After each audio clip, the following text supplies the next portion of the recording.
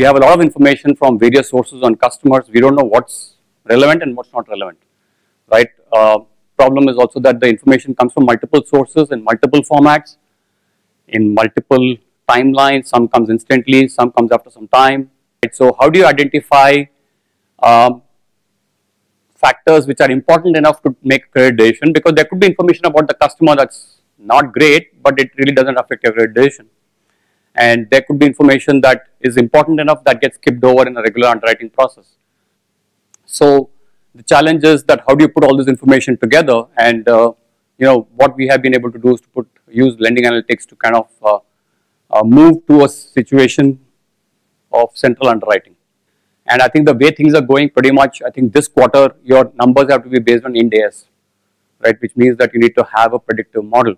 I think one of the things that we've been able to do is to use lending analytics to come up with a predictive model for credit costs. So we've been able to build models on probability of default and loss given default. So you can possibly say, okay, my LGDs look low, so I'm going to take a few more risks than I would normally take. And that decision happens at a portfolio level rather than at an individual underwriter level.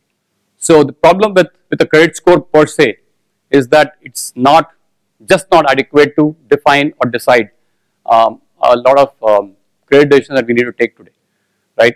There are a lot more factors at play rather than the credit score, which is based on historical data, based on some products that the customer took in the past and has no relevance to the credit decision that you have to take today, right? And using lending analytics, what we've been able to do is to build scoring models. And actually our scoring models are not even by product, they're by product plus geography.